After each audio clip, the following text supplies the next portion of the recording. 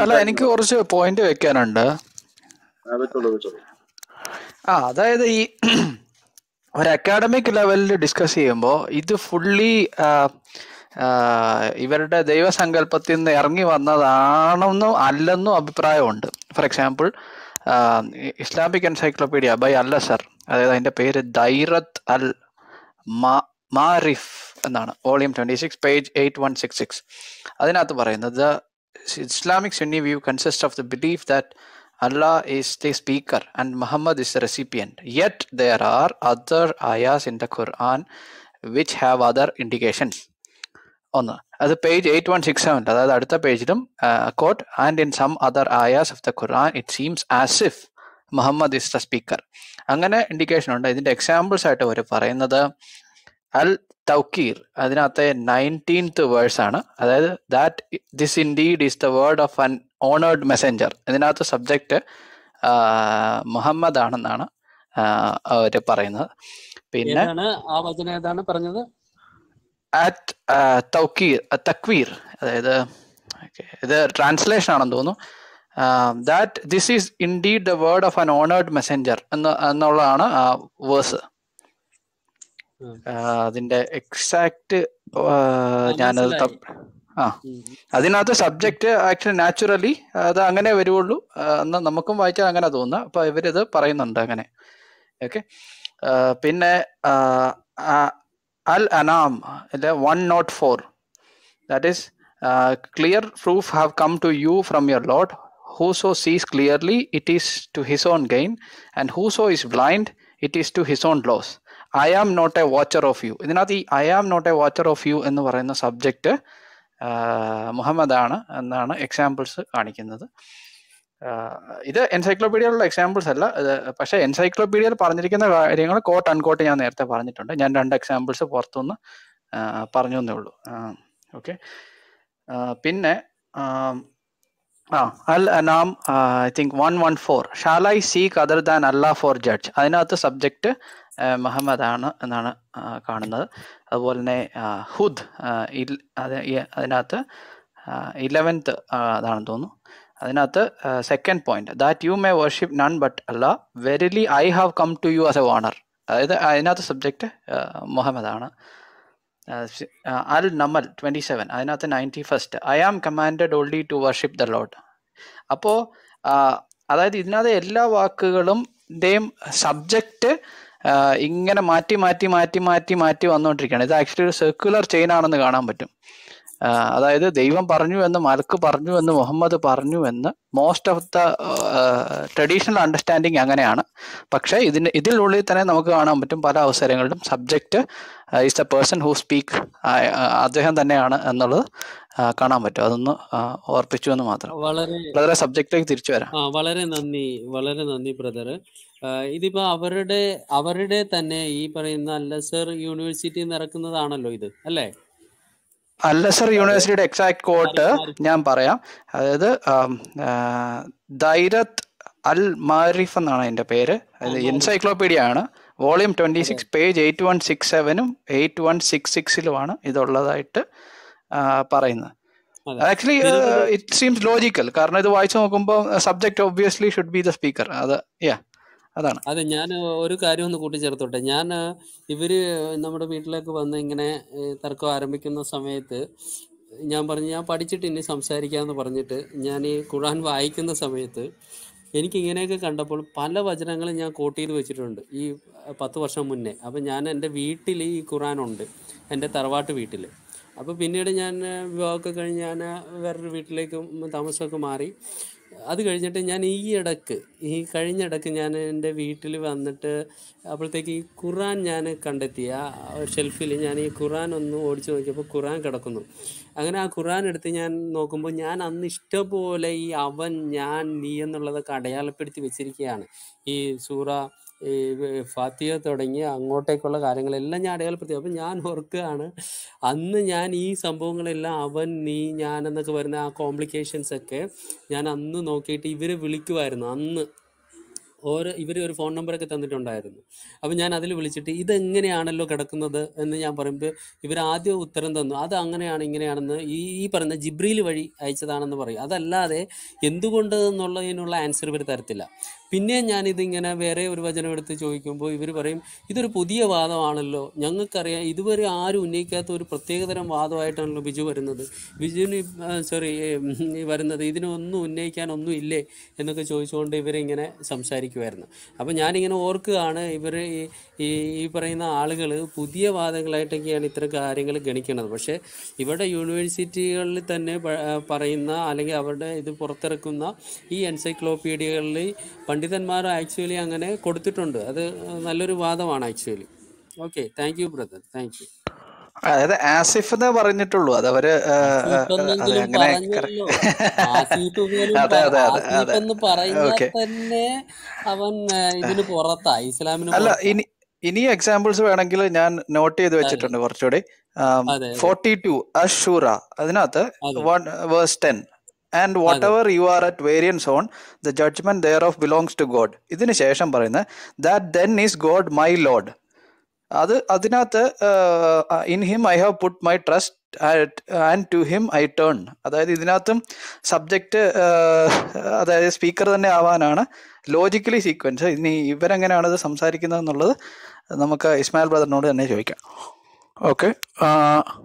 പിന്നെ അൽ നമൽ 27, അതിനകത്ത് I am commanded only to worship the load. ഇത് തീർച്ചയായിട്ടും എന്താ പറയുക, സ്പീക്കറിനോട് കമാൻഡ് ചെയ്യുന്നതായിട്ട് തന്നെയാണ് വരുന്നത്. സ്പീക്കർ പറയുന്നതായിട്ട് തന്നെ വരാൻ പറ്റത്തുള്ളൂ. ഫസ്റ്റ് പേഴ്സണും സെക്കൻഡ് പേഴ്സണും ഈ തേർഡ് പേഴ്സണും ഇതിനകത്ത് ഖുർആൻ ഏറ്റവും കൂടുതൽ കോംപ്ലിക്കേഷൻ. അപ്പം എനിക്ക് തോന്നുന്നേ ഇതൊരു അക്കാഡമിക് ലെവലിൽ നിൽക്കുന്നുണ്ട്. പ്രോബബ്ലി ഇസ്മായിൽ ഭായിക്ക് അതിനെക്കുറിച്ചുള്ള വ്യൂ ഒന്ന് അറിയാൻ താല്പര്യമുണ്ട്.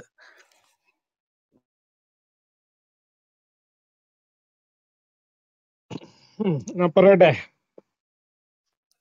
പറഞ്ഞോ ബ്രദറെ. കേൾക്കുന്നോ? 100% ഉള്ള എല്ലാ അതിനകത്ത് സ്പീക്കർ എന്ന് പറയുന്നത് നിങ്ങളുടെ ദൈവം സങ്കല്പം തന്നെയാണോ, അതോ അതിനകത്ത് ഏതെങ്കിലും വചനങ്ങൾ നിങ്ങളുടെ പ്രവാചകൻ എന്ന് വിശ്വസിക്കുന്ന ആള് പറഞ്ഞതാണോ എന്നറിയാൻ താല്പര്യമുണ്ട്. Thank you. അല്ല, ഒന്ന് ഒരു മുന്നറിയിപ്പുകാരൻ വന്നു പോയിട്ടില്ലാത്ത വേദഗ്രന്ഥങ്ങളൊന്നും ലഭിക്കാത്ത ഒരു സമൂഹത്തിലേക്ക്, പ്രത്യേകിച്ചും മരുഭൂമി അറേബ്യൻ മരുഭൂമിയാണല്ലോ, വളരെ ദുഷ്കരമായ ജീവിത സാഹചര്യങ്ങൾ സമൂഹത്തിലേക്കാണ് ഖുർആൻ അവതരിക്കപ്പെട്ടത്. അത്ര വലിയ ഭാഷാശാസ്ത്രമോ തത്വജ്ഞാനമോ മറ്റു മതഗ്രന്ഥങ്ങളുമായിട്ട് ബന്ധങ്ങളൊന്നും ആ സമൂഹത്തിന് കാര്യമായിട്ടില്ല. അവരുടെ ദൈവസങ്കല്പം ഈ അള്ളാഹു ഉണ്ട്, അള്ളാഹുവിന് കൂടാതെ വേറെ ആരാധ്യ വസ്തുക്കളുണ്ട്. കാബാലയം കേന്ദ്രീകരിച്ച് അവർ അള്ളാഹുവിനെ ആരാധിച്ചിരുന്നു. അങ്ങനെ ഒരു മതപരമായിട്ട് അള്ളാഹുമായിട്ട് ഒരു വിശ്വാസബന്ധം അവർക്കുണ്ട്. പരമദൈവമായിട്ട് അള്ളാഹുവിനെ അവർ കണക്കാക്കിയിരുന്നു. മറ്റു ദൈവങ്ങളും അവർക്കുണ്ടായിരുന്നു. വേദങ്ങൾ അവർക്കുണ്ടായിരുന്നില്ല. സ്വാഭാവികമായിട്ടും ഖുർആൻ വരുന്നത് യഹൂദ ബനു ഇസ്രായേൽ സമൂഹത്തിൽ പ്രവർത്തിച്ചിരുന്ന ദൈവ ശാസനത്തിന്റെ തുടർച്ചയാണ്. അതുകൊണ്ട് തന്നെയാണ് ജിബ്രീൽ എന്ന ഗ്രാബിയലാവട്ടെ അല്ലെങ്കിൽ മാലാഖമാരുടെ പേരുകളാവട്ടെ അതിന്റെ എല്ലാ കണ്ടന്റും ഇപ്പൊ യഹൂദ സമൂഹത്തിൽ വന്ന, ഇസ്രായേൽ സമൂഹത്തിൽ വന്ന മൂസ നബിയുടെ കാര്യം, തോറയുടെ കാര്യം, ദാവൂദ് നബിക്ക് അവതരിപ്പിക്കപ്പെട്ട സബൂറിന്റെ കാര്യം, ഈസാ നബിക്ക് അവതരിക്കപ്പെട്ട ഇഞ്ചീലിന്റെ കാര്യങ്ങളൊക്കെയാണ് ചർച്ച ചെയ്യപ്പെടുന്നത്. അവരുടെ സമൂഹത്തിന്, അതായത് ഖുറൈശി അറേബ്യൻ സമൂഹത്തെ സംബന്ധിച്ച് അവര് വേദമില്ലാത്തവരായിരുന്നു. പോയിന്റിലേക്ക് ഒന്ന് വരാവോ? ഞാൻ ചോദിച്ചത് ഇതൊന്നും ആയിരുന്നില്ല. ഇതൊക്കെ ഞങ്ങൾക്ക് വ്യക്തമായിട്ട് അറിയാവുന്ന കാര്യങ്ങളാണ് ഇസ്മയിൽ ബ്രദറെ. പറയുന്നത്. നമുക്ക് സമയമില്ലാത്ത ഞാനൊരു സിമ്പിൾ അക്കാഡമിക് ചോദ്യമാണ് ചോദിച്ചത്. നിങ്ങളുടെ വിശ്വാസം അനുസരിച്ച് നിങ്ങളുടെ ഈ ബുക്കിൽ എഴുതിയിരിക്കുന്ന എല്ലാ സമയത്തും സ്പീക്കർ എന്ന് പറയുന്നത്, അതായത് പറയുന്ന ആൾ എല്ലാ സമയത്തും 100% സമയത്തും നിങ്ങളുടെ ദൈവസങ്കല്പത്തിലുള്ള ആളാണോ, അതോ നിങ്ങൾ ഈ പ്രവാചകൻ എന്ന് വിശ്വസിച്ച് നടക്കുന്ന ആൾ അതിലെവിടെയെങ്കിലും സ്പീക്കറാണോ എന്നുള്ളതാണ് ചോദ്യം. അത് മാത്രം ഒന്ന് ആൻസർ ചെയ്താൽ നന്നായിരുന്നു. അല്ല, നിങ്ങൾ കരുതുന്നത് പോലെ ആ വിഷയത്തിൽ മാത്രം, അതായത് ഒരു പാരമ്പര്യ വായനയും ഇതുവരെയുള്ള മുസ്ലിം സമുദായത്തിന്റെ ചിന്തയും വെച്ചുകൊണ്ട് ഒരു പഠനം നടക്കുന്നുണ്ട്. ആ പഠനം നിലനിൽക്കെ ഞാൻ എന്റെ ഒരു നിരീക്ഷണം പറയുന്നതിന് മുമ്പ് കുറച്ച് കാര്യങ്ങൾ പറയേണ്ടതുണ്ട്. ഞാൻ അത് പറയുന്നതെന്ന് മാത്രമേ ഉള്ളൂ. അല്ലാണ്ട് ഞാനിപ്പോ നിങ്ങളെ വലിച്ചു നീട്ടിക്കൊണ്ടു പോകുന്നതല്ല. ഞാൻ പറഞ്ഞതിലേക്ക് തന്നെ നിങ്ങളുടെ ചോദ്യങ്ങൾക്ക് ഉത്തരം പറയാൻ വേണ്ടി തന്നെയാണ് ഞാൻ സംസാരിച്ച് തുടങ്ങുന്നതും. അപ്പൊ സ്വാഭാവികമായിക്കൊണ്ടും അവരിലേക്ക് വന്ന ഒരു പ്രവാചകൻ എന്ന നിലയിൽ അവര് ജിബ്രീല് വഴി അള്ളാഹുവിന്റെ ദിവ്യ സന്ദേശം മുഹമ്മദ് നബിക്ക് അവതരിപ്പിക്കപ്പെട്ടു എന്ന വിശ്വാസമാണ് അവർക്ക്. ഇസ്മായില് ഇതൊരു യെസ് ഓർ നോ ക്വസ്റ്റ്യൻ ആണ്. അതിനിപ്പോ ഒരു 10 മാർക്കിന്റെ ഉത്തരവൊന്നും കൊടുക്കണ്ട, ഒറ്റ മാർക്കിന്റെ ചോദ്യമാണിത്. 10 മാർക്ക് ഞങ്ങൾക്ക് അതിന്റെ ഉത്തരത്തിന് വേറെ ചോദ്യം ചോദിക്കാം. ഇസ്മായിൽ പറയൂ. വളരെ സിമ്പിളാണ് ഇദ്ദേഹം ചോദിച്ച ചോദ്യം. ഈ ഖുർആൻ എന്ന പുസ്തകത്തിൽ അള്ളാഹുവിന്റെ വാക്കുകൾ മാത്രമേ ഉള്ളൂ, അല്ല മുഹമ്മദിന്റെയോ വേറെ ആരുടെയെങ്കിലും വാക്കുകളും ഉണ്ടോ? Yes or no? ഖുർആൻ എന്ന ഗ്രന്ഥത്തിൽ ജിബ്രീലിലൂടെ മുഹമ്മദ് നബിക്ക് അവതരിപ്പിക്കപ്പെട്ട ദിവ്യബോധനം മാത്രമേ ഉള്ളൂ. Okay, very good, thank you, അല്ല, താങ്ക് യു. സബ്ജക്ട്, അതിലെ സബ്ജക്ട്. ജെസി ഹി സെഡ് ജിബ്രീൽ അവതരിപ്പിച്ച, അതായത് ജിബ്രീൽ കൊണ്ടുവന്ന വാക്കുകളാണെന്ന് പറഞ്ഞു. അപ്പൊ മുഹമ്മദിന്റെ വാക്കുകൾ ഇല്ല എന്നാണ്. ക്ലിയർ അല്ലേ? ക്ലിയർ ആണ്. ജിബ്രീല് ഓക്കെ, വാക്ക് ആരുടെ പറയട്ടെ വാക്ക് ആരുടെയും മാറ്റം. ജിബ്രീല് അത് മുഹമ്മദ് നബിക്ക് ബോധനമായി നൽകിയ വാക്കുകൾ മാത്രമുള്ള വാക്കുകൾ. മുഹമ്മദ് നബിയുടേത് ഉണ്ടാവാം, സമൂഹത്തിലുണ്ടാകാൻ കഴിഞ്ഞ പലതും ഉണ്ടാവാം, പലരുടെ ഈസാ നബിയുടെ പലതൊക്കെ ഉണ്ടാവും. പക്ഷെ അതൊക്കെ വന്നത് ഒള്ളി ജിബ്രീൽ എന്ന മാലാഖയിലൂടെ മുഹമ്മദ് നബിക്ക് ഇറക്കപ്പെട്ട ബോധനങ്ങൾ മാത്രമാണ്. അത് വാക്കുകൾ. Very good. ഓക്കെ, മനസ്സിലായി. ജെസി ചോദിച്ചോളൂ അടുത്തത്. അൽഫാത്തിഹ ചോദിക്കണേ, ആര് പറഞ്ഞതാണതെന്ന്. സ്ഥിരതയായിട്ടൊരു വാക്ക് പറയൂ. അപ്പൊ തീർച്ചയായിട്ടും അത് തന്നെ എനിക്ക് ആദ്യം പറയുന്നതാണ് ഫാത്തിഹ. ഓക്കെ, ഫാത്തിഹ ആര് പറയുന്നതായിരുന്നു? ഒന്ന് 7 വചനം ഉണ്ടല്ലോ ഫാത്തിഹയില്, 7 സൂറ. ലിസിസ്റ്റെ പറയുമ്പോൾ ചോദിക്കുമ്പോൾ ഒരു കാര്യം ഞാനൊന്ന് ആഡ് ചെയ്തോട്ടെ. ലിസിസ്റ്റെ, ഈ ഖുറാനിലെ ഒരു കൺസ്ട്രക്റ്റ് നമ്മൾ ശ്രദ്ധിക്കണം. എപ്പോഴും പറയുക എന്ന് പറഞ്ഞുകൊണ്ട് പറയാറുണ്ട്. പറയുക എന്ന് പറഞ്ഞുകൊണ്ട് പറയുന്നത് നബി ജനങ്ങളോട് പറയുന്ന ഉത്ബോധനമായിട്ട് അല്ലാഹു കൊടുക്കുന്ന സാധനങ്ങളാണ്. പറഞ്ഞു മനസ്സിലായി? പറയുക എന്ന് പറഞ്ഞുകൊണ്ട് പറയുന്നത്. ഈ പറയുക ഇല്ലാതെ വരുന്ന കാര്യങ്ങളിൽ എവിടെയെങ്കിലും ഈ പറയുന്ന നബി ഇടക്ക് കയറി വരുന്നുണ്ടെങ്കിൽ അത് ഭയങ്കര പ്രശ്നമാണ്. അപ്പോൾ ഫാത്തിഹയിൽ ഈ പറയുക എന്നുള്ള സംഭവം ഇല്ല. അത് മനസ്സിൽ വെച്ചിട്ട് വേണം സംസാരിക്കാനെന്ന് പറഞ്ഞുകൊണ്ട് ഞാൻ ആ ചോദ്യത്തിലേക്ക് താങ്കളെ ക്ഷണിക്കുകയാണ്. അബ്സല്യൂട്ട്ലി. ഇവിടെ ഫാത്തിഹ താങ്കൾ മലയാളത്തില് ഓരോരോ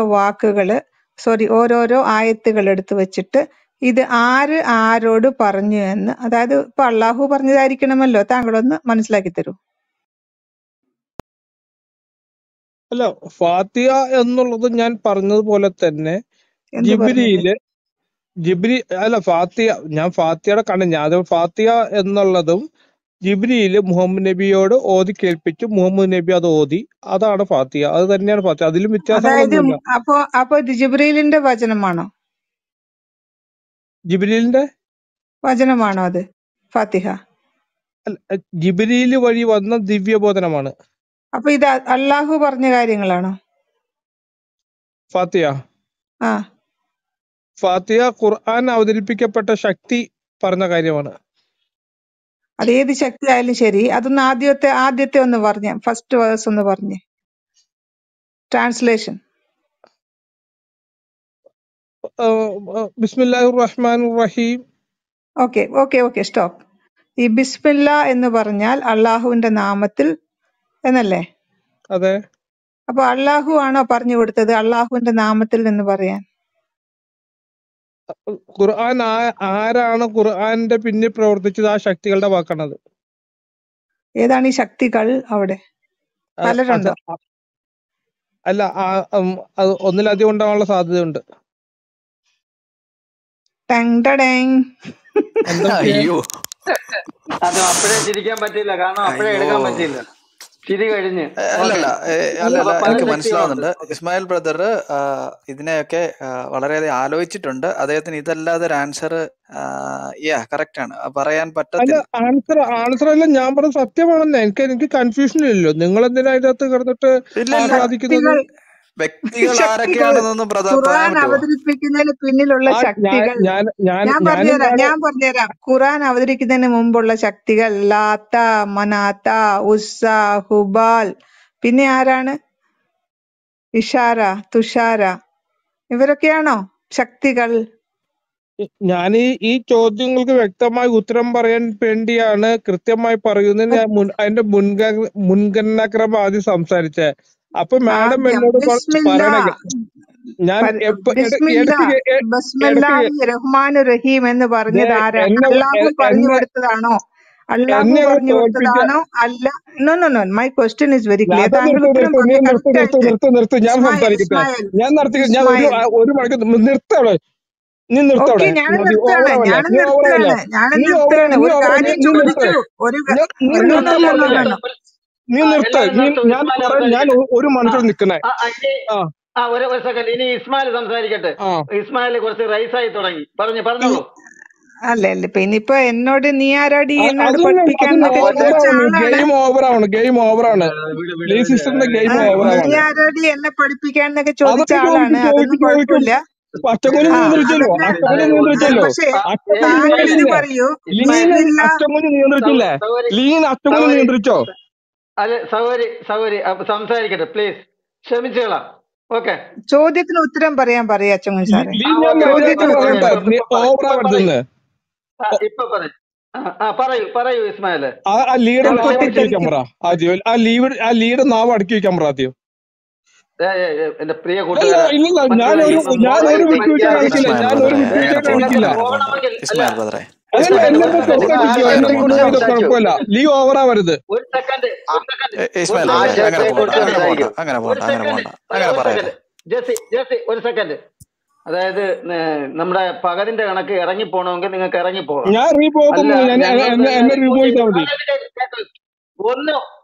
ഒന്ന് പറയുന്ന കേക്ക് കൂട്ടുതരാം. അതായത് പകലിന്റെ കണക്ക് ഇറങ്ങി പോണമെങ്കിൽ ഇറങ്ങി പോവാം. ഞങ്ങൾ റിമൂവ് ചെയ്താലേ പോവുള്ളൂ എന്നുള്ള നിർബന്ധം ഉണ്ടെങ്കിൽ ഇപ്പൊ തന്നെ വിട്ടേക്കാം. എന്നെ വിട്ടേരെ. അല്ല, പുള്ളിക്ക് പറയാനുള്ളത് ഫുള്ള് കേട്ടിട്ട് വിടുന്നതല്ലേ നല്ലത്. എന്തെങ്കിലും ഇനി ബാക്കിയുള്ളത് ഒന്നും പറയാനില്ല.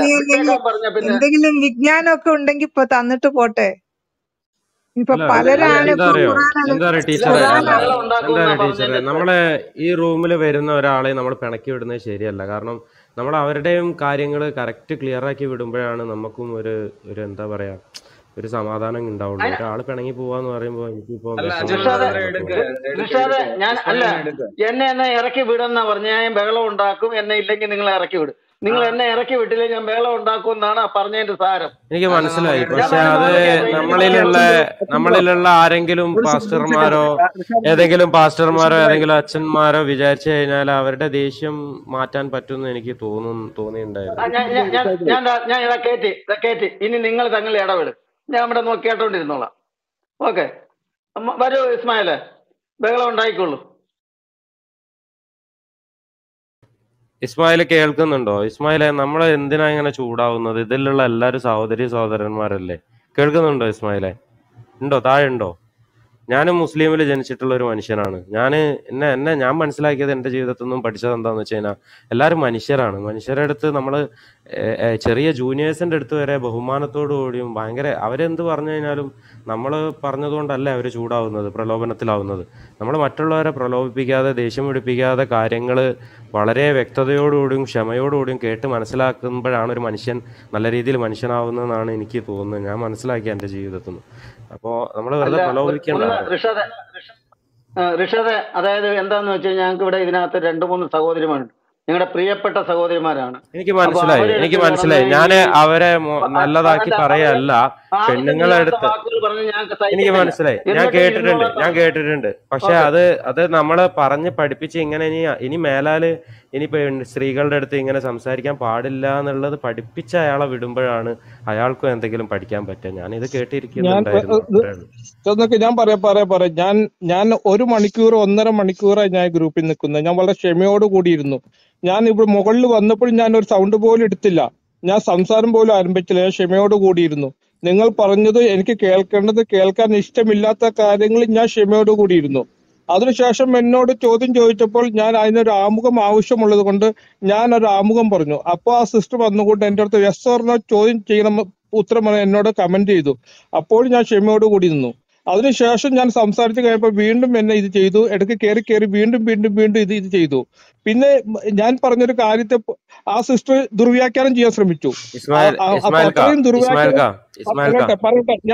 പറയട്ടെ ഞാൻ താങ്കൾ അത് കണ്ടോ. അപ്പൊ അത് ഓവറാവുന്നു ഒരു കാര്യത്തെ. ഒന്നുകിൽ എന്നെ സംസാരിക്കാൻ അനുവദിക്കുക, അല്ലെങ്കിൽ എന്നെ താഴോട്ട് വിടുക, എന്നെ പുറത്താക്കുക. ഞാൻ പറയുന്ന എന്റെ ഒരു വാചകത്തെ ദുർവ്യാഖ്യാനം ചെയ്യാൻ ഞാൻ ആർക്കും റൈറ്റ് നൽകിയിട്ടില്ല. അതിന് എന്നോട് വിശദീകരണം അല്ല ചോദിക്കാമായിരുന്നു. ഇസ്മായിൽക്ക, അത് ഒരു മിനിറ്റ്. പെട്ടെന്ന് ഇതിലുള്ള ഈ ടീച്ചർ എന്ന് പറയുന്ന ഇതിലുള്ള സ്ത്രീകളായിട്ട് സംസാരിച്ചുകൊണ്ടിരിക്കുന്നവരൊക്കെ ഖുർആനായാലും ബൈബിളായാലും എല്ലാം വളരെ വ്യക്തമായിട്ട് പഠിച്ച് അതിന്റെ ഡെഫിനിഷനും അതിന്റെ എല്ലാ സാധനങ്ങളും ഗ്രാമറും പഠിച്ച് ഇരിക്കുന്ന ആളുകളാണ്. ഇതിൽ നിന്നും അവർ സംസാരിക്കുന്നത് കേട്ടാൽ മനസ്സിലാവും. നമ്മൾക്ക് എന്തെങ്കിലും ഒരു മിനിറ്റ് താങ്കൾ അവരെ സർട്ടിഫൈ ചെയ്യാൻ പാകത്ത് താങ്കൾക്ക് അവരെ പരിചയമുണ്ടോ? എനിക്ക് ഇതിലുള്ള വാക്കുകളും ഇതിൽ സംസാരിക്കുന്ന കാര്യങ്ങളും കേട്ടാൽ മനസ്സിലാവും. ഇതിൽ ആരെയും പ്രലോഭിപ്പിച്ചിട്ടോ ഒരു മുസ്ലിം സഹോദരനെ ദേഷ്യം പിടിപ്പിച്ചിട്ടോ ഇതിൻ്റെ അകത്തൊന്നും പറഞ്ഞയക്കാറില്ല ഒരിക്കലും. ഞാൻ ഇതിൽ വന്നിട്ട് ഒരു 4-5 ദിവസമായിട്ടേ ഉള്ളൂ. പക്ഷേ ഈ 4-5 ദിവസത്തിൻ്റെ അടുത്ത് ഒരുപാട് മുസ്ലിം സഹോദരന്മാർ ബ്ലഡ് പ്രഷർ കയറുന്ന ഞാനൊരു മുസ്ലിം സഹോദരനാണ്. പക്ഷേ ജനനം കൊണ്ട് മാത്രം, കർമ്മം കൊണ്ട് ഞാൻ മനുഷ്യനായിട്ടാണ് ജീവിക്കുന്നത്. അപ്പം ഒരുപാട് ആളുകളെ പ്രഷറാവുന്നവരെയും തെറി വിളിക്കുന്നവരെ വരെ ഇതിൻ്റെ അകത്ത് വന്നിട്ട് അവർ പലതും പറയാറുണ്ട്. അതൊക്കെ നമ്മൾ മനുഷ്യരല്ലേ, ഇതിലുള്ളവരൊക്കെ സഹോദരന്മാരല്ലേ. നമ്മൾ എന്തിനാണ് ഇങ്ങനെ പ്രലോഭനം കൊള്ളുന്നത്? അവർ പറയുന്നത് നിങ്ങൾ അനുസരിക്കേണ്ട സുഹൃത്തെ, നിങ്ങൾ കേട്ടിരിക്കുമെന്ന്. അനുസരിക്കണോ വേണ്ടയോ എന്നുള്ളത് നിങ്ങളുടെ ഇഷ്ടമാണ്. ബായിക്ക് ഈ ഒരു വാക്ക് പറയാമായിരുന്നല്ലോ. ആ സഹോദരൻ 1 മണിക്കൂറോളം വെയിറ്റ് ചെയ്ത് നിന്നു. ആ സഹോദരൻ പറയുമ്പോൾ പറയട്ടെ. അതിനുശേഷം ഇടയ്ക്ക് കയറിയ ആ സഹോദരന്റെ ആരുമാവട്ടെ, താങ്കൾ എന്നെ ഒരു മാനവീയമായിട്ട് കാണുക, ഒരു അഭിപ്രായം പറഞ്ഞ് കഴിഞ്ഞ കാത്തുനിൽപ്പിന്റെ കാര്യം ഞാൻ പറഞ്ഞുതരാം. പ്രോഫിറ്റ് റസൂലുള്ള 40 വർഷം സാധനം കിട്ടിയത്. റസൂലിന്റെ കാര്യം പറയണ്ട.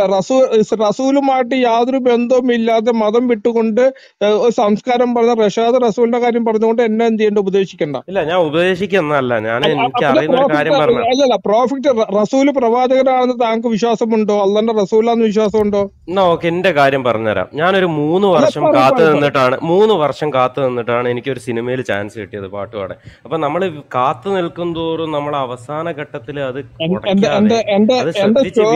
എന്റെ ചോദ്യം, താങ്കൾക്ക് സിനിമയിൽ പാട്ട് പാടാൻ അവസരം കിട്ടിയത് റസൂല് അള്ളാഹുവിന്റെ ലോകരക്ഷിതാവായ അള്ളാഹുവിന്റെ സൃഷ്ടാവായ അള്ളാഹുവിന്റെ ദൂതനാണ് എന്ന് താങ്കൾക്ക് വിശ്വാസം ഉണ്ടോ ഇല്ലയോ?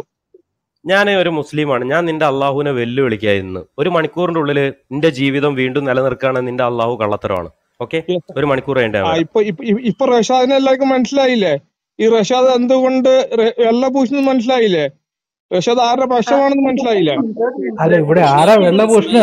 ഇവിടെ ബാക്കി ചാനലില് ഇവിടെ ഒരാളും നിങ്ങളുടെ നവീനെ തെറി വിളിക്കുക ഒന്നും ചെയ്തില്ല. വെറുതെ ഒരു സിമ്പിൾ ഒരു കാര്യമില്ലാതെയല്ലേ നിങ്ങൾ വെറുതെ നീ അത് ഇത് നാവടക്കാനൊക്കെ പറഞ്ഞു. അടുത്ത ആളായി അത് വേണ്ട, ആശയങ്ങൾ പറ. ഓക്കെ, ശരി, എല്ലാവരും ഒന്ന് സൈലന്റ് ആവണേ. ഇസ്മായിൽ ഭായ്, ഇവിടുത്തെ ഒരു പ്രശ്നം എന്താണെന്ന് ചോദിച്ചാൽ, നമ്മളിപ്പോൾ കഴിഞ്ഞ കാര്യങ്ങളെല്ലാം വിട്ടേക്ക്, ഫോർഗെറ്റ്. ഇന്നിപ്പം നമ്മുടെ വിഷയത്തിലേക്ക് വന്നു കഴിഞ്ഞാൽ ഒരേ സമയം തന്നെ ഈ പറയുന്ന അല്ലാഹുവായിട്ട് സംസാരിക്കുന്ന ഭാഗങ്ങളുണ്ട്. ആ ഭാഗത്ത് പോലും ഇടക്ക് അവൻ കയറി വരാറുണ്ട്, ഇടക്ക് നാം എന്ന് പറഞ്ഞു വരാറുണ്ട്, ഇടക്ക് താനെന്ന് പറഞ്ഞു വരാറുണ്ട്, ഇടക്ക് ഞാനെന്ന് പറഞ്ഞു വരാറുണ്ട്. അതായത് നബിയുടെ വചനങ്ങളായി തോന്നുന്ന കാര്യങ്ങൾ തോന്നുന്നതായിട്ട് എന്താ പറയുക, അൽ അസർ യൂണിവേഴ്സിറ്റി അവരിറക്കുന്ന ഒരു എൻസൈക്ലോപീഡിയ, അതിൽ നിന്നുള്ള ഒരു ഒരു കൊട്ടേഷൻ ഇവിടെ ഒരു ബ്രദർ വായിച്ചു, അത് നിങ്ങളും കേട്ടതാണല്ലോ. അങ്ങനെ തോന്നുന്ന വചനങ്ങൾ ഖുറാനിലുണ്ട്. അല്ലാതെ ജിബ്രിലിലൂടെ അല്ലാഹു സംസാരിച്ച വചനങ്ങൾ മാത്രമല്ല, മറിച്ച് നബി തന്നെയായിട്ട് പറയുന്ന ഭാഗങ്ങളും ഈ പറയുന്ന ഖുർആനിൽ ഉണ്ട് എന്ന് പറയപ്പെടുന്നു. അങ്ങനെയാണ് അവർ പറയുന്നത്. എന്നാൽ ഞങ്ങൾ അങ്ങനെ തന്നെ വിശ്വസിക്കുന്നു. ഇത് ഈ ജിബ്രീൽ വഴി വന്നു എന്ന് പറയുന്നത് മുസ്ലിങ്ങളുടെ ഒരു വാദം മാത്രമാണ്. കാരണം പലയിടങ്ങളിലും അല്ലാഹു സംസാരിക്കുന്നത് പോലെ പറഞ്ഞിട്ട് ഇടക്ക് കയ്യിൽ നിന്ന് പോയി ഞാൻ കയറി വരാറുണ്ട്, അവനെന്ന് പറയാറുണ്ട് അല്ലാഹുവിനെ. ഇങ്ങനെ പല കാര്യങ്ങൾ അല്ലാഹുവിനെ ഇടക്കങ്ങോട്ട് സ്തുതിക്കാറുണ്ട്. ഇങ്ങനെ പല കാര്യങ്ങളും നടക്കുന്നുണ്ട്. അപ്പോൾ അതിനെക്കുറിച്ചാണ് ഞങ്ങൾ ഇവിടെ ചോദ്യം ചോദിച്ചത്. അത് ജയ ബ്രദർ കുറച്ചുകൂടെ ഒന്ന് ഷാർപ്പായിട്ട് ആ ചോദ്യം ഒന്നുകൂടെ പ്ലേസ് ചെയ്യൂ പ്ലീസ്. അതായത് ഇസ്മായിൽ, ഇത് ഒരു ട്രാപ്പ് ക്വസ്റ്റ്യൻ ആയിട്ടോ ഒന്നുമല്ല. ഞാൻ അതിന് തുടങ്ങുന്നതിന് മുമ്പേ പറഞ്ഞിരുന്നു, ഒരു അക്കാഡമിക് ലെവലിൽ എനിക്കിതിനെക്കുറിച്ച് ഒരു അറിയാൻ താല്പര്യമുള്ളതുകൊണ്ട് may be I M wrong, may be I M right. പക്ഷേ ഇങ്ങനെ തോന്നുന്ന സന്ദർഭങ്ങളിൽ 100% ടൈംസും നിങ്ങളുടെ ദൈവസങ്കല്പത്തിലുള്ള ആളാണോ സംസാരിക്കുന്നത്, അതോ ഇത് പറഞ്ഞ ആളാണോ സംസാരിക്കുന്നത് എന്നുള്ളതായിരുന്നു എൻ്റെ ചോദ്യം. മനസ്സിലായില്ല? അല്ലാതെ ഇതൊരു ട്രാപ്പ് ക്വസ്റ്റ്യനോ ഒന്നുമല്ല. 100% ടൈമിലും അത് അങ്ങനെ തന്നെയാണോ എന്നറിയാൻ എനിക്കൊരു താല്പര്യമുണ്ട്. ചിലപ്പോൾ ഞാൻ ശരിയാവും, ചിലപ്പോൾ ഞാൻ തെറ്റാവും. പക്ഷെ അറിയാനുള്ള താല്പര്യം കൊണ്ട് ബ്രദറിനോട് ചോദിച്ചാണ്. അല്ലാതെ ബ്രദറിനെ ഇവിടെ എന്തെങ്കിലും ചെയ്യാനോ അല്ലെങ്കിൽ അധിക്ഷേപിക്കാനോ ഒന്നും ബ്രദർ ഞാൻ എന്നോട് മുമ്പ് സംസാരിച്ചിട്ടുണ്ടല്ലോ. സോ അങ്ങനെ അല്ല. അപ്പോൾ ദയവായിട്ട് ബ്രദറിൻ്റെ ആശയങ്ങൾ പറയൂ, ബാക്കി കാര്യങ്ങളൊക്കെ വിടൂ please. Thank you. Okay, brother പറഞ്ഞ 100% ജെന്യൂനായ ക്വസ്റ്റ്യൻ ആണ്. ഖുർആൻ ഒരാവർത്തി പ്രായോഗികമായ ഒരു സാമാന്യമായിട്ട് ബോധപൂർവം വായിക്കുന്ന ഒരാൾക്ക് ബോധ്യപ്പെടുന്ന കാര്യങ്ങളാണത്.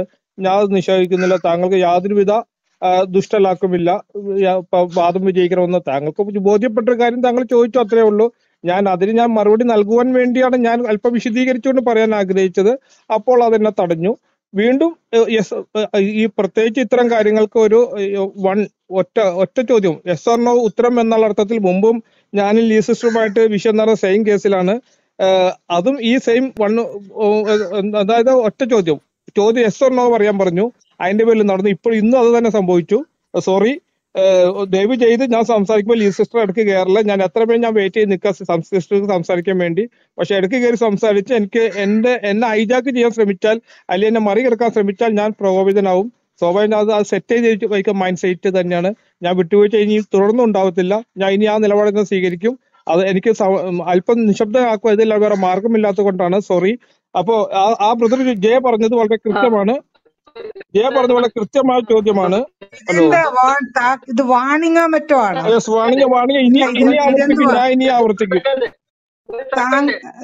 അല്ലല്ല, ഇതെന്തുവാ?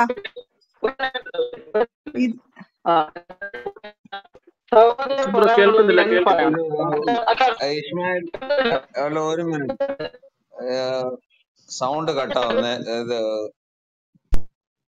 ഹലോ,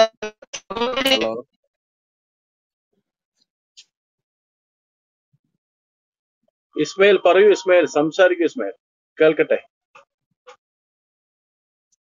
അതന്നെ, അതായത് അതാണ് അതിന്റെ ഭൂമിക പറഞ്ഞത്. മുസ്ലിങ്ങളെ സംബന്ധിച്ച് അള്ളാഹു ദിവ്യബോധനം വഴി മുഹമ്മദ് നബിക്ക് അവതരിപ്പിക്കപ്പെട്ട ഗ്രന്ഥമാണ് ഖുർആൻ എന്നുള്ള ഒരു ഐഡിയ ആണ് മുസ്ലിങ്ങൾക്കുള്ളത്. എന്നാൽ അതിനപ്പുറത്തുള്ള അള്ളാഹുവിനും മലക്കിനും എടുക്കുമുള്ള മറ്റു ശക്തികളെ കുറിച്ച് മുസ്ലിങ്ങളെ സംബന്ധിച്ച് അക്കാലത്തെ മുസ്ലിങ്ങളെ സംബന്ധിച്ച് അറിവുണ്ടായിരുന്നില്ല. വിശേഷിച്ച് ഇപ്പോൾ അതുമായി ബന്ധപ്പെട്ട ചില ശക്തികൾ, അതായത് ദിവ്യബോധനവുമായി ബന്ധപ്പെട്ട ചില ശക്തികൾ പ്രപഞ്ചത്തിലുണ്ട്. അതിനാണ് നമ്മൾ വചനം എന്നെല്ലാം പറയുന്നത്, അതായത് റൂഹ് എന്ന് പറയപ്പെടുന്നതൊക്കെ. ആ റൂഹുകളുടെ ഇപ്പൊ ഖുർആൻ അവതീർണമായത്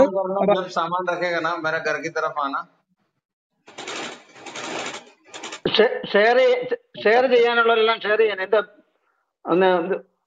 ആരാണ് സംസാരിച്ചത്? ഇസ്മായിൽ പറയട്ടെ. ക്ലോസ് റൂമിൽ നമുക്ക് സംസാരിക്കാം. നമുക്ക് ക്ലോസ് റൂമിൽ സംസാരിക്കാം, അതാണ് ഉത്തമം. ഇല്ല ബ്രദറെ, അത് അറിയാതെ മൈക്ക് ഓൺ ആയി പോയതാ. സോറി, അത് അറിയാതെ മൈക്ക് ഓൺ ആയി പോയതാണ് ഗിബോർ ബ്രദറിന്റെ. അത് കേട്ടാ അറിഞ്ഞൂടെ? അതൊരു സാധാരണ മിസ്റ്റേക്ക് അല്ലേ. പോട്ടെ, ബ്രദർ കണ്ടിന്യൂ ചെയ്യുക. ഗിബോർ അവിടെ സംസാരിച്ച ഇസ്മായിൽ ഇവിടെ സംസാരിച്ചതല്ല. മൈക്ക് അറിയാതെ ഓൺ ആയി പോയതല്ലേ, അതൊരു മിസ്റ്റേക്ക് അല്ലേ. ബ്രദർ കണ്ടിന്യൂ ചെയ്യുക. V are listening. ഓക്കെ. അപ്പൊ അങ്ങനെയുള്ള, അതായത് അള്ളാഹുവിനും ജിബ്രീലിനും ഇടയ്ക്ക് അതിലും വലിയ, അത് അള്ളാഹുവിനും ജിബ്രീലിനും മലക്കുകൾക്ക് ഇടയിലുള്ള വേറെ ശക്തികളുമുണ്ട്. ആ ശക്തികളാണ് പ്രാപഞ്ചിക കാര്യങ്ങൾ കൺട്രോൾ ചെയ്യുന്നത്. ആ ശക്തികളുമായി ബന്ധപ്പെട്ട ടീം വർക്കിൽ നിന്നാണ് ആ സൗണ്ട് വരുന്നത്. അവരാണ് ദിവ്യബോധനങ്ങളുടെ ചാർജ് വഹിക്കുന്നത്. അപ്പോൾ മുസ്ലിങ്ങളെ സംബന്ധിച്ച് നാളിതുവരെയും അള്ളാഹു, ജിബ്രീലും മലക്ക് അത്ര ഉദ്ദേശിച്ചിട്ടുള്ളൂ. അല്ല, ജിബ്രീൽ എന്താവുന്നു, അവര് അപ്പൊ ഇപ്പൊ റൂഹുൽ ഖുദുസ്, ഈ റൂഹുൽ ഖുദുസും ജിബ്രീലാന്ന് അവർ വ്യാഖ്യാനിക്കുന്നു. ഈസാ നബി മറിയമിന്റെ മുമ്പിൽ വന്ന റൂഹും, ഈ റൂഹ് മറിയമിന്റെ മുമ്പിൽ മനുഷ്യരൂപത്തിൽ വന്നത് കൊണ്ടാണ് ഈസാ നബി കൊച്ചു ചെറുപ്പത്തിലെ എന്തുണ്ട്, പ്രവാചകനാണ്. മുഹമ്മദ് നബി 40-ാം വയസ്സിലാണ് പ്രവാചകനായത്. ഈസാ നബി തുടക്കത്തിലെ പ്രവാചകനാ. എല്ലാ തിയറിയും തത്വമൊക്കെ അറിയാം. അതാ കൊച്ചു കുട്ടിയായിരിക്കുമ്പോ ഈസാ നബി തർക്കിക്കുന്നു അവരുമായിട്ട്. ദിവ്യബോധന എന്തല്ല, പ്രായത്തിലല്ല. മുഹമ്മദ് നബിക്ക് 40-ാം വയസ്സിൽ ഹിറാ ഗുഹയിൽ വെച്ചുകൊണ്ട് വന്ന ആ റൂഹ്, മറിയമിന്റെ അടുത്ത് റൂഹാണ് മനുഷ്യരൂപത്തിൽ വന്നിരിക്കുന്നത്. ആ റൂഹ് അത് തന്നെയാണ് ഈസാ നബി റൂഹുല്ല എന്ന് പറയപ്പെടുന്നത്. അതൊക്കെ ഭയങ്കര രഹസ്യങ്ങളുള്ള കാര്യങ്ങളാണ്. അപ്പൊ അത്തരം കാര്യങ്ങളിൽ എല്ലാവർക്കും ബോധ്യം ഉണ്ടാവണമെന്നില്ല. ആ ബോധ്യം ഓരോരുത്തരുടെ ദൈവികമായിട്ടുള്ള ചിന്തയിൽ നിന്ന് ഉടലെടുക്കുന്നതാണ്. ആ ചിന്ത വരുന്നവർ അതനുസരിച്ച് കർമ്മങ്ങൾ ചെയ്യുക. സാധാരണ ജനങ്ങള് ഇപ്പോൾ ഉള്ള കർമ്മങ്ങളെ അനുസരിച്ചുകൊണ്ട് മോശം നേടാൻ കഴിയുക. താങ്കളുടെ ചിന്ത ജോന്യം തന്നെയാണ്. ഖുർആനിൽ സംസാരിക്കുന്ന അത്ര ചിന്തകളുണ്ട്. നമുക്ക് അതിനെ വേണമെങ്കിൽ മറ്റേ എലോഹീം എന്നോ അല്ലെങ്കിൽ മറ്റു കാര്യങ്ങളൊക്കെ നമുക്ക് വേണമെങ്കിൽ ദൈവികമായിട്ട് വേണമെങ്കിൽ ഇപ്പോൾ പറയപ്പെടുന്ന സമയം ഉപയോഗിക്കാം. അങ്ങനെയുള്ള ശക്തികളുണ്ട്. ആ ശക്തികളുടെ വചനങ്ങളാണ് ഈ കടന്നു വരുന്നത്. ആ ശക്തികളാണ് പ്രാർത്ഥിക്കുന്നത് അള്ളാഹുവിനോട്. ആ ശക്തികളുമായി ബന്ധപ്പെട്ട ആമുഖമായിട്ട് വരുന്നത് ഞങ്ങൾ നിന്നോട് മാത്രം. ആ ശക്തികൾ അള്ളാഹുവിനോട് മാത്രമാണ് ആരാധിക്കുന്നുള്ളൂ, അള്ളാഹുവിനോട് മാത്രമേ സഹായം തേടുന്നുള്ളൂ. ആ ശക്തികൾ അള്ളാഹുവിന്റെ അടിമകളാണ്. എന്നാൽ മനുഷ്യരെ സംബന്ധിച്ച് അള്ളാഹുവിനെ അല്ലാതെ മറ്റു എല്ലാവരെയും പ്രാർത്ഥിക്കുന്നവരാണ്. ഈ ഫാത്തിഹ ചെല്ലുന്ന മനുഷ്യരും അള്ളാഹുവിനെ കൂടാണ്ട് ഇതര ദൈവങ്ങളെ ആരാധിക്കുന്നവരുണ്ടാവാം. അപ്പോൾ അത്ര എലോഹിയും പോലുള്ള ശക്തികളുടെ ആ ഇസ്മയിൽ കൂട്ടായ ഒന്ന് പ്രാർത്ഥന വരുന്നത്. ഓക്കെ, ഒന്ന് കൺക്ലൂഡ് ചെയ്തു, ഒന്ന് ഇസ്മയിൽ കൺക്ലൂഡ് ഒരു ചെയ്തു. മിനിറ്റ് ഇതിന് വല്ല റെഫറൻസും ഉണ്ടോ? ആരും ഇടപെടല്ലേ. ഇദ്ദേഹത്തിന് ഇപ്പം ഞാൻ പറയുന്നത് ഉത്തരവില്ലെങ്കിൽ, അല്ലെങ്കിൽ ഉത്തരം ഞാൻ പിന്നീട് പറയാം എന്ന് പറയാനുള്ള ഒരു മാന്യതയോടുകൂടെ ഇസ്മായിലിന് അത് സംസാരിക്കാം. അതല്ലാതെ ഞങ്ങൾക്ക് സത്യം പറഞ്ഞ ഇസ്മായിലെ, ഞങ്ങൾക്ക് കുറച്ചുകൂടെ അക്കാഡമിക് നിലവാരം ഉള്ള അങ്ങനെ നിങ്ങളിൽ നിന്ന് പ്രതീക്ഷിക്കുന്നു. നിങ്ങൾ കുറച്ചുകൂടെ ഒന്ന് പഠിക്കണം. ഇപ്പോൾ ഒരു ഉദാഹരണം ഞാൻ പറഞ്ഞുകൊണ്ട് പറയാം. ഇപ്പം നമ്മൾ സൂറ അൽ ബഖറയിൽ 172-ാമത്തെ വചനം ഒന്ന് വായിച്ചാൽ, സത്യവിശ്വാസികളെ, നിങ്ങൾക്ക് നാം നൽകിയ വസ്തുക്കളിൽ നിന്ന് വിശിഷ്ടമായത് ഭക്ഷിച്ചു കൊള്ളുക, അല്ലാഹുവോട് നിങ്ങൾ നന്ദി കാണിക്കുകയും ചെയ്യുക, അവനെ മാത്രമാണ് നിങ്ങൾ ആരാധിക്കുന്നതെങ്കിൽ. പറഞ്ഞു മനസ്സിലായോ? ഇവിടെ നാമെന്ന് പറഞ്ഞിട്ട് ഉടനെ അവനെ എന്ന് പറയുകയാണ്. സത്യവിശ്വാസികളെ, നിങ്ങൾക്ക് നാം നൽകിയ വസ്തുക്കളിൽ നിന്ന് വിശിഷ്ടമായത് ഭക്ഷിച്ചു കൊള്ളുക, അല്ലാഹുവോട് നിങ്ങൾ നന്ദി കാണിക്കുകയും ചെയ്യുക, അവനെ മാത്രമാണ് നിങ്ങൾ ആരാധിക്കുന്നതെങ്കിൽ. പിന്നെ അങ്ങോട്ടൊക്കെ വന്നിട്ട് പിന്നെ നാമും അവനും കൂടെയൊക്കെ അങ്ങ് മിക്സാണ്. അപ്പോൾ ഇങ്ങനെയുള്ള സന്ദർഭങ്ങളിൽ നിങ്ങൾ എന്താണ് ഉദ്ദേശിക്കുന്നത്? ഇത് അല്ലാഹുവിൻ്റെ തന്നെ വചനങ്ങൾ തന്നെയാണോ? അത് അവനും നാമും നീയും ഒക്കെ മാറിപ്പോയാലും പ്രശ്നമില്ലെന്നാണോ ഉദ്ദേശിക്കുന്നത്? ഇത് മാത്രം ഒന്ന് ക്ലാരിഫൈ ചെയ്തൊന്ന് പറയൂ. ഇല്ലെങ്കിൽ നിങ്ങൾ പറയൂ, ഞാനത് പഠിച്ചിട്ട് ഞാൻ കുറച്ചുകൂടെ വിശദമായിട്ട് അത് അന്വേഷിച്ച് നോക്കിയിട്ട് ഒരു ധാരണയോടുകൂടെ നിങ്ങളുടെ അടുത്ത് വരാമെന്ന് പറയും. അതായിരിക്കും കുറച്ചുകൂടെ നല്ലത്. അതല്ലെങ്കിൽ ഈ പറയുന്ന നിങ്ങൾ പറഞ്ഞ ആൻസറിൽ നിന്ന് ഒന്നും കിട്ടുന്നില്ല, ഈ ഓഡിയൻസിനും കിട്ടുന്നില്ല, ഞങ്ങൾക്കും കിട്ടുന്നില്ല. Thank you. അബു ബ്രദർ, ഇനി ഒരു കാര്യം കൂടി ഉണ്ട്. ഇദ്ദേഹം പറഞ്ഞു ഏതെല്ലാമോ ശക്തികൾ ഈ ഫാത്തിഹ ഇറങ്ങുന്നതിന് പിന്നിൽ പ്രവർത്തിച്ചിട്ടുണ്ട്. ആ ശക്തികൾ എല്ലാവരും കൂടിയിട്ടാണ് ഈ പ്രാർത്ഥന ചൊല്ലുന്നത്, അല്ലെങ്കിൽ പ്രാർത്ഥനയുടെ ഉറവിടം ഏതോ ശക്തികൾ ആണെന്ന് പറഞ്ഞു. ഇതിന് എന്തെങ്കിലും തെളിവോ? അല്ല, ഈ ശക്തികൾ എന്ന് പറഞ്ഞാൽ അള്ളാഹുവും ജിബ്രീലും മുഹമ്മദും അല്ലാതെ ഏതോ ശക്തികളുടെ അതാണ് ഈ ഫാത്തിഹയുടെ സോഴ്സ് എന്ന് ഇദ്ദേഹം ക്ലെയിം വെക്കുന്നു.